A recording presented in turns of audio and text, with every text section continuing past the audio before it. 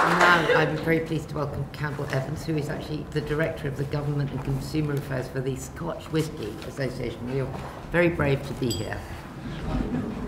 Ladies and gentlemen, good afternoon. Removing or reducing alcohol-related harm, I know, is something that we can all support. But to do this, we need to work together. And a balloon debate is designed to be divisive. And therefore it is inconsistent with the outcome I believe we all want. Now let me start by asking, who in this room would like to see prohibition? I ask not to assess my audience, but to say that only by not having alcohol, presumably, will we not have alcohol-related harm. Yet, of course, if we had prohibition, we would still have alcohol problems and other issues as well. So we need, therefore, to think that alcohol is part of our society and has been for much of mankind, and take it in that way. But attitudes to alcohol differ, and they differ greatly. And if we do not address attitudes to alcohol, and particularly the current beliefs that somehow alcohol misuse and inappropriate drinking is somehow okay, we will not make much progress in tackling alcohol-related harm. Now, many in this room want greater state intervention, higher taxes, more commercial restrictions. But blanket regulatory solutions do not address the societal attitudes that we must alter. Now, today, could be a debate about statistics, and I'm glad that Ian Gilmore agrees with me that probably is not the way forward. We might get a lot of hot air that would take us far too high for us in our balloon. But I do need to just challenge the faith that price is the solution, because there is evidence from across Europe that where there is greater affordability of alcohol, we still see consumption falling and harms coming down. And recently in Scotland, we have seen figures show that consumption is higher in Scotland than it is in England, yet alcohol is more expensive in Scotland and incomes are lower. So there is something else going on that we need to address. And part of that is about attitudes and changing people's behaviour. So I would argue that we must stop reinforcing the view that everybody is drinking too much and that we are somehow reinforcing the excesses that they undertake. For example, the Scottish Government has recently told us we're all drinking too much, and yet for the last 5 years, drinking has been flatlining, and indeed, we've started to see hospital discharges, one of the key measures of the Scottish Government, start to fall. In England, we've seen alcohol consumption come down, and yet hospital discharges are rising. So again, there is something else going on that is not the simple drink less and all the harms will come down as well. So I would argue there are many people who are not drinking. The majority are not drinking to the excess that we need to reduce. And we should use the power of that majority. Let us point out to those who are drinking inappropriately or drinking too much that they are not the norm. Let us challenge those people who are drinking inappropriately, that they are out of step with most people. The perception of others drinking often influences an individual's own behaviour. And by talking up excess drinking as much as we are legitimizing those who drink to excess.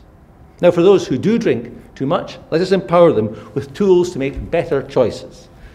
And I agree with Professor Gilmore. I welcome the brief interventions that have been taken by medical staff and others, because they do have a real benefit and impact.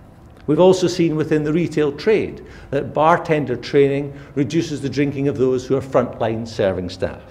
And through producers, we are committed to providing more information about unit awareness so that consumers can make informed choices. So these are 3 examples of empowering consumers: medical staff and others, retailers and producers. But how much better if we work together? For example, in the Alcohol Awareness Week in Scotland, it was doctors, retailers, producers, NHS locally and nationally, and other organisations with no connection to the drinks industry that pooled together and challenged drinkers on how much are they drinking. And it was the best received, most high awareness campaign the Scottish Government has ever done. The power of everybody getting behind the need to change society. And the Drink Aware campaign, Why Let Good Times Go Bad, offers similar opportunities for working together. So as I said, to my mind, a balloon debate is about throwing people out. What we need is inclusion to tackle alcohol misuse. And so what I hope is that whoever ends up in the balloon at the end, the rest of us have a soft landing and we come together in unity to address alcohol misuse.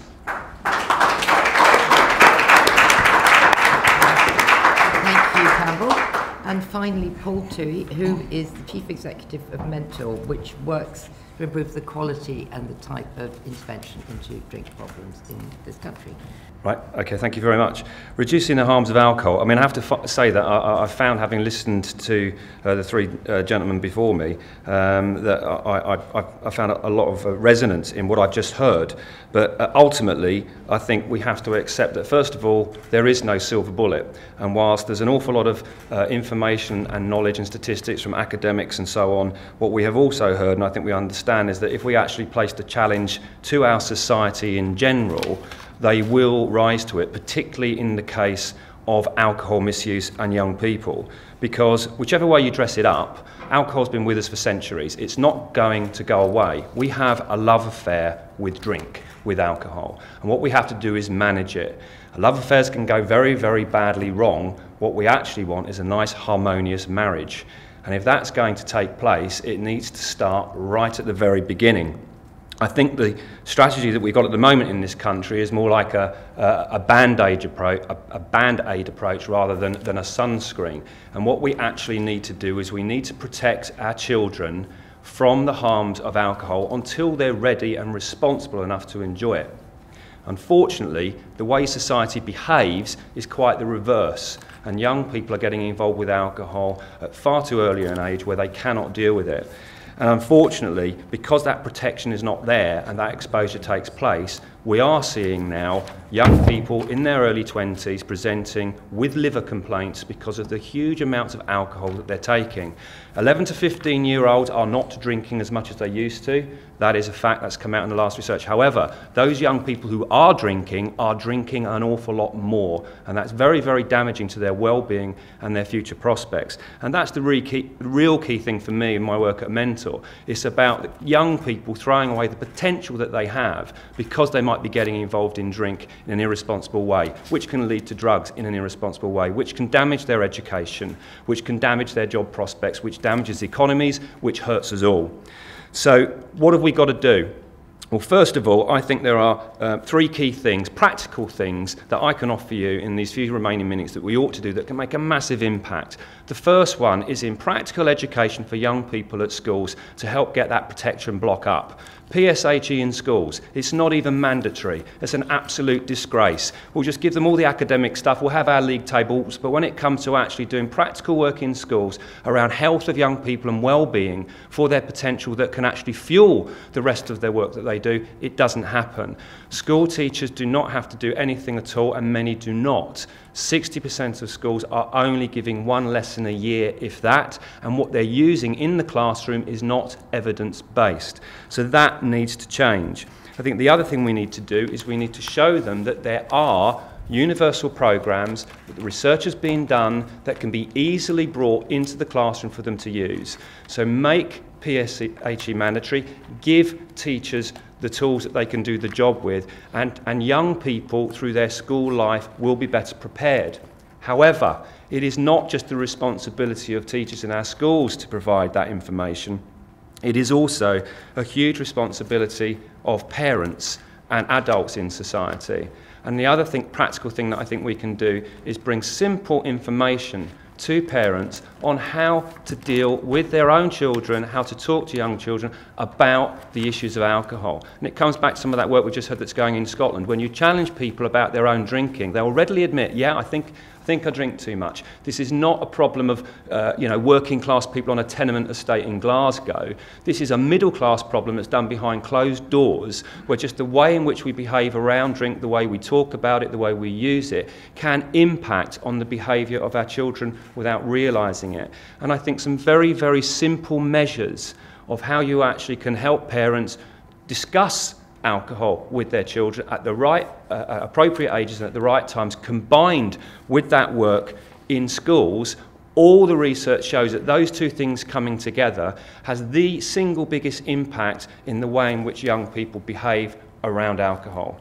And if you did that, you would not get the kind of binge drinking culture and the general attitude around drinking which we have in the UK today, and which makes us the highest drinking nation in the whole of Western Europe. So what I would say is, don't look at our children's behaviour, look at your own. Thank you.